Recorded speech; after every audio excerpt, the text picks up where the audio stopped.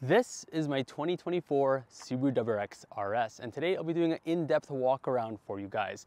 But before we get into it, I'm Sep, a car enthusiast making videos for other enthusiasts like yourselves, so feel free to subscribe to get your weekly dose of YouTube car content. You may be wondering, why is he calling it an RS? This is clearly a TR, and essentially it is a TR, but in Canada it's called the RS trim, and there are a few differences which I'll get into later in the video. But anyways, let's start off with the front end. The first thing you'll notice on the front end is that I got the OEM Sport Grille installed. I wasn't a fan of the standard one, and I know a lot of people will say now your car looks like a Ford Taurus, and maybe it does, but I do like this grille much better. Now, below the grille, we can see the unpainted lower bumper. It has fake vents on either side, but it does get some cool LED fog lamps on either end. Now, moving up from the bumper, we see the headlights, and I do love these headlights. I think they're aggressive and sharp looking for this car. And these headlights have two main components. There is the main LED bulb, which is steering responsive, and the DRL, which is in this C shape. And these DRLs have a couple functions. So they stay on obviously when you're driving during the day, but also when you hit the turn signal stalk, they turn yellow. So they are turning indicators as well, or hazard light indicators if you have your hazards on. Now from the headlights, we see the massive hood scoop. So this hood scoop is larger than the VA generation. It may not be as tall, but it definitely is wider. So it sucks air right into the intercooler. And I do appreciate that Subaru kept this sort of heritage piece of the WRX alive in this generation. Since we're at the front end already, let's go look under the hood. Hood struts are great. So this is Subaru's F824 DIT. It's a 2.4 liter flat 4 turbocharged, pushing 271 horsepower and 258 pound-feet of torque. But in terms of differences between the 2024 and the 2022 and 2023 WRXs, there isn't really much except for a larger brake master cylinder. As you can see, it just started to rain, so pardon the raindrops on the car. And also we had to move because there were deer that were getting a little too close and I got threatened, so I moved. But anyways, let's move on to the side profile of the car. And yes, let's talk about the controversial plastic cladding. They definitely aren't the greatest thing Subaru has ever put on a car, but I'm okay with it. And especially with a darker color car, there's less contrast with the actual paint color. So it's more digestible in a dark color car compared to, let's say, that bright orange that they debuted the car in. Moving on from the wheel arches, we see the 19-inch wheels Subaru put on this car. And this wheel design was actually first debuted in 2017 with the Visive concept for the WRX. And honestly, I do think these wheels look pretty cool. Wrapping the wheels are a set of Bridgestone Potenza S007 tires, which do have fairly good wet and dry performance. Looking beyond the wheels, we see the 6-pot Brembo brakes in this bright red, and the cross-drilled rotors. In the rear, we also get Brembo brakes, but they are 2-pot with cross-drilled rotors as well. Looking to the doors, we see the side mirror here paint matched to the body color and also LED turn signals. Here we are at the rear end, and let's start off with the most controversial part, the bumper. Now, this isn't my most favorite part of the car, but at this point, I've come to just accept it. It is what it is. The bumper does get these pseudo diffusers. I don't think they're really functional, but they do look kind of cool. Now, right below the bumper, we see the quad exhaust exits. And now this car does sound pretty loud at startup and a little bit drony. Once it does warm up, the car does get pretty quiet. And honestly, I do wish it came with a little bit more sound. But that's nothing the aftermarket can't fix. Moving on to the taillights, Subaru has fallen into the lobster claw trap, which means that they have an inherent need to design their taillights in a lobster claw fashion. Now, these aren't too bad, although they do look like lobster claws. They are bordered in this nice black color, and also Subaru has this sort of magma-inspired detailing right in the middle of the taillight, which does look pretty cool. Connecting the two taillights together is this black plastic trim piece. And at first look, it's kind of unassuming, but when you look closer, there is a very nice paint flake to it, which is a nice attention to detail that I appreciate from Subaru. Now moving up is, of course, the lip spoiler. And the WRX has always had a short profile or a small profile spoiler compared to the STI, which always had the big wing. Opening up the trunk, we see a lot of usable cargo space. I've actually already utilized it. I have a couple storage bins there, and I have my drying rags for when I wash the car. So overall, this space is really usable. Now, the one thing I don't like about the rear space is no spare tire. I would rather have one than this tire repair kit. And I did read somewhere that Australia spec WRXs actually get spare tires, which I'm super jealous of.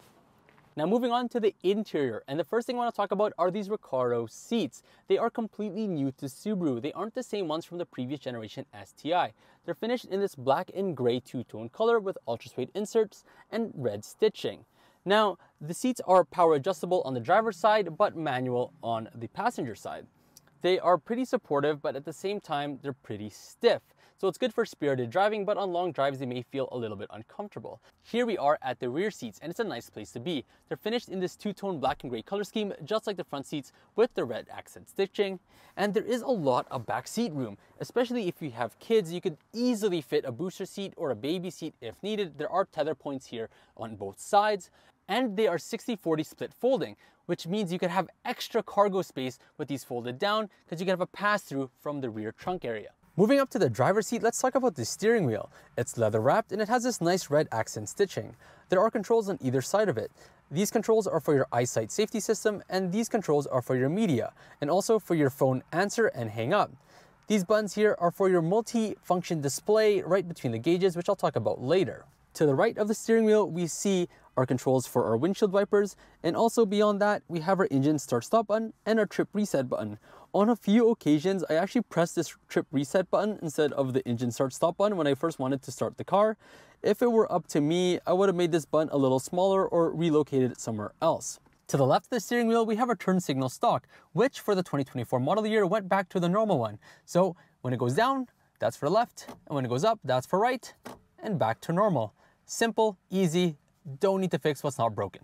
Now let's talk about the gauges, and they're analog for the most part, which I do really like. I love how simple it is, I love how it's not too cluttered, and it just shows the information you really need.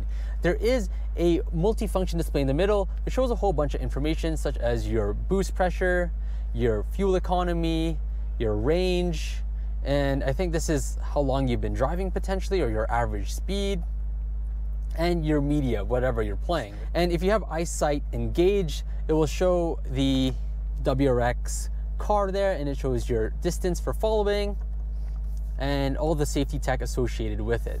So it is pretty cool, and again, I like how simple this gauge is. I love how it just shows just enough information without kind of overwhelming you or giving you sensory overload. Overall, I think Subaru hit it out of the park with these gauges. Now continuing on past our gauges, we have our dimmer control, our trunk release, and also our traction control off button. And then looking to the door, we have obviously our door handle, we have auto up down window controls for all four sides, and also our mirror controls. Looking even lower, we have a map pocket and an additional cup holder, and that's mirrored on the passenger side as well. And in total, we have 1, 2, 3, 4, 5, 6, and then 7, 8 in the middle armrest there. 8 cup holders in total. Moving on to the center touchscreen. There are some pros and there are some cons. So let's talk about the pros. Wireless Apple CarPlay and wireless Android Auto, and both screens are oriented in a vertical orientation just like a phone would, so that is great. Second pro, the resolution is really good. It's not an eyesore whatsoever. Now let's talk about the negatives, and the first one is the screen is pretty laggy. It's not really responsive, as you can see. There's a little bit of a delay. Secondly, Apple CarPlay has crashed on me a couple times. It's not the end of the world, but it's kind of annoying when it does happen. And the last negative thing about this infotainment, which I feel is the most important, is the HVAC controls, as a lot of it is now integrated with the screen. I don't like how I have to go to a deeper menu to change a lot of my climate control. It is sort of annoying, and it does keep your eyes off the road if you need to adjust it. Subaru at least did keep the manual temperature controls here, and your fan speed control is pretty accessible, as well as your heated seats, but just having a deeper menu like that is not good for me. I'd rather have a physical button for those. There is physical volume knobs and tune knobs, which is great. So at the end of the day, this isn't a complete win, but it's not a complete loss at the same time. It's livable, it does what it needs to do, and it is nice. It's kind of up to spec now with all the iPad screens taking over most modern interiors. The next thing I want to talk about is the rear view camera. So it's nothing too exciting. It has turning lines. The resolution is not the best, but it's also not the worst. There's no 360 camera, so overall, The rear view camera is pretty standard, nothing too exciting about it. Right below the infotainment, we have a couple charge ports. So you have your USB-C, USB-A, you have an aux port, 12-volt outlet. There's an additional 12-volt outlet down here, which I'm currently utilizing.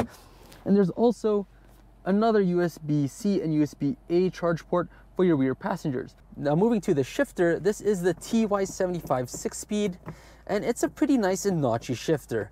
It's not the most precise one, I would say, but it's pretty rewarding to shift in and out of gears. And the shift boot has this leather-like material. I don't know if it's real leather, but it has some nice red accent stitching. And that type of material is covered on each side here as well.